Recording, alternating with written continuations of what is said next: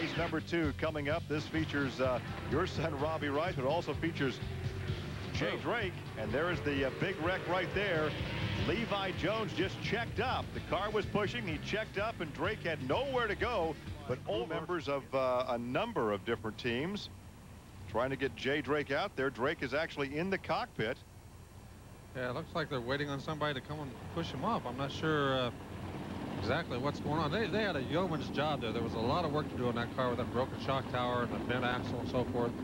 I'm not sure exactly why he hasn't been pushed off, but Amy, can you tell us what's going on down there?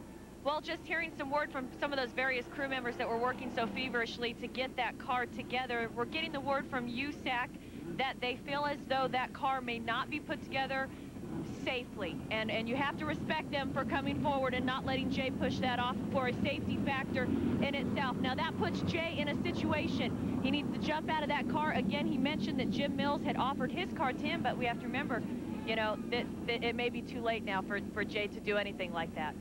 Well, we see some guys standing on the racetrack, and Larry, I'm not sure what that's all about. Well, could be a form of protest, you know, thinking that the car should go out there. That looks like Danny Drinan is one of them, isn't it, or not? Is that Dan standing right there on the right?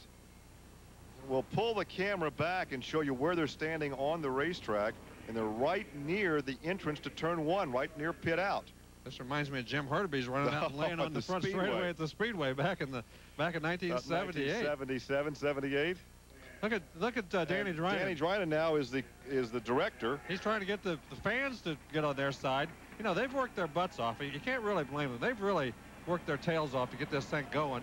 And now then USAC is saying, well, they don't think it's put together well enough. Well, you have to use some discretion. Sometimes you can put those things together too quickly.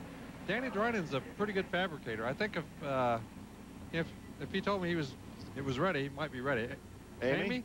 I think the question in doubt here is about the welding mechanism that they use to weld that right front shock tower. This welder came over from the drag strip here at Indianapolis Raceway Park. Now, I'm not a welding expert, but I know there's MIG welders, TIG welders. Whatever kind of welder it was that they used, I think is what they feel as though the welds will not be strong enough to withhold the force that right front shock tower is going to take. So a lot of debate going on down here. Well, you can see the anguish and frustration on Danny Drinan's face as USAC is not going to let them go, and they're trying to get the fans involved in the protest, and a gaggle of folks down there still around the race car, and the race car sits there, and the rest of the cars are on the racetrack waiting to start this semi, which we'll come back with. The conversation, there's the focus of our attention. Despite the fact that the field has just been given the 1-to-go sign, Jay Drake is still pleading his case, talking to Norm Shields, USAC official, trying to say, hey, that car is safe, let us go out and run. Now, Amy East made an observation that perhaps he should have been patrolling the pit area, doing some politicking for another ride. Well, unfortunately, you know, it's just a bad situation because they worked their tails off to get that thing ready to go. And he's got his helmet in his hand, so maybe that's what he's going to do right now. Well, let's see if we can get Amy to jump in there quickly. Amy? Jay, we saw you pleading your case with USAC there. I know it's a discretionary and safety call that USAC's trying to make. How do you feel about this?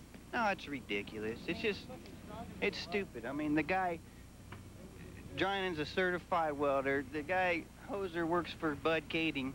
I'm going to jump in here. I don't think it's about his welding capabilities, more of the welder itself. Is that what USAC is communicating to you? That thing's stronger than it was brand new, too.